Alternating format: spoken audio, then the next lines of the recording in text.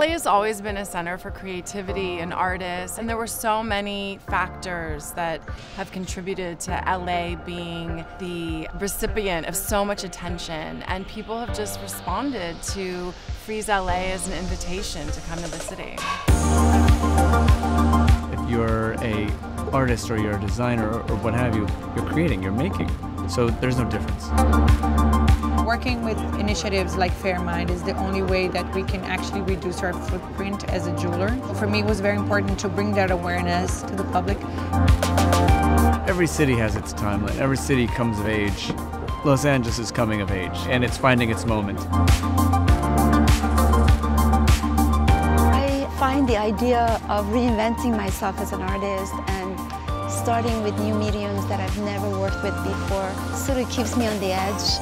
I feel like I tend to reinvent myself and find my own creative capacities. I think there's many similarities in my process for designing fashion in comparison to my process for furniture. I think my love for colour and use of mixed materials and mediums, I have a very similar approach to it. I think that because Los Angeles art scene is fairly new compared to New York and Europe, there's a chance for you to create your own history here. Oh, I have an installation here?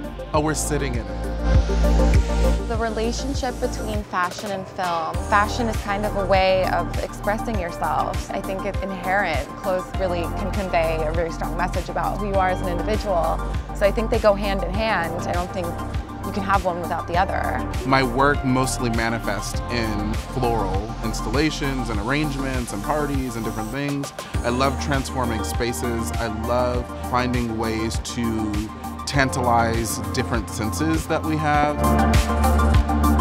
I think that the LA creative scene right now is still pretty fresh. I feel like LA has the space to create, the peers that want to work together. I still remember the first time I flew into LA 10 years ago this year. I was struck, like most people, by just the sort of infinite expanse of just urban, grey urban block.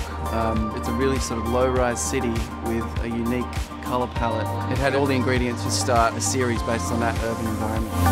California definitely influences our work, and we have spent years thinking about how the landscape of the state has informed the way we view design and pay attention to texture and color. And I really feel that the natural landscape is something that has infused all of our design pieces. It has infused our film work, and it's something that we can't quite shake. I think the LA creative scene is so incredible simply because LA is free from traditions. It really has this new outlook. It gives people so much space to be creative, and it emboldens people to try new things, to push the boundaries and express themselves in new ways, in a way that maybe not such traditional places do.